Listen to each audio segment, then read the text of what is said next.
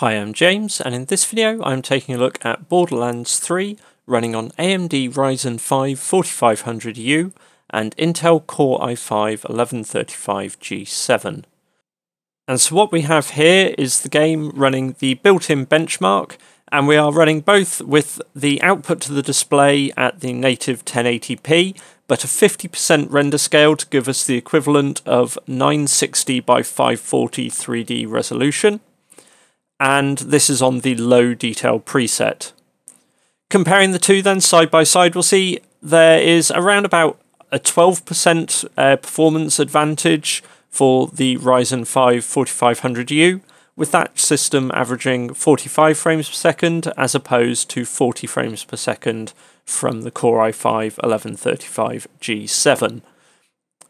There is an advantage for the Intel-based machine where it has more memory, but I don't believe that is making a big difference in this test. Otherwise, both were sort of playable experiences when I tested them. Obviously, you will see slight benefits on the Ryzen 5 system. Neither is going to be locking you to 60 frames per second, and there aren't huge performance differences between the two. But if you were picking based off the back of this test, the Ryzen system has the edge. I hope you found this video useful. Let me know in the comments which processor you'd be choosing for your next laptop. Tell me what else you'd like to see me testing in these side-by-side comparisons. Hit subscribe if you want to see those videos as they come out, and like if you thought this was a good video. Thanks for watching.